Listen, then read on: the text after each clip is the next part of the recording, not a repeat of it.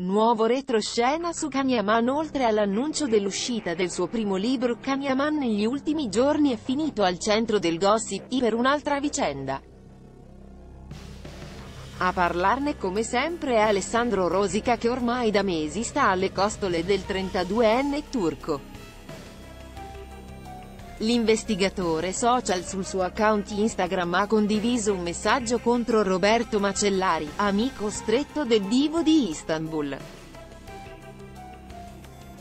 Secondo l'influencer questo tizio sarebbe la rovina dell'attore e su IG ha spiegato pure le ragioni ce lo hanno spinto a dire tutto ai suoi follower. Ma andiamo a vedere nel dettaglio di cosa si tratta. Alessandro Rosica punta il dito contro Roberto, nello specifico, la scorsa settimana Alessandro Rosica si è scagliato contro Roberto. Per tutti coloro che non lo conoscessero, quest'ultimo è un caro amico di Can Yaman, ma anche suo braccio destro. Infatti, l'uomo è sempre presente nei vari movimenti, uscite professionali o non del protagonista di Daydreamer, le ali del sogno. La sua ossessione? Le fan di Can Yaman. Lui viene spesso contattato per mandare saluti a Can e in cambio cosa fa?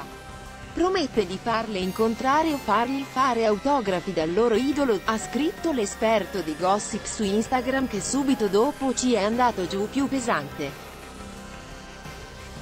Nulla di strano se non fosse che il suo scopo è portarle a letto, ha asserito Rosica, svelando un clamoroso retroscena che è stato notato dal popolo del web. Nessuna replica dei diretti interessati. Sempre sul suo account Instagram, Alessandro Rosica su Roberto ha continuato così: ho sempre detto che la rovina di Can in Italia è questo signore qui.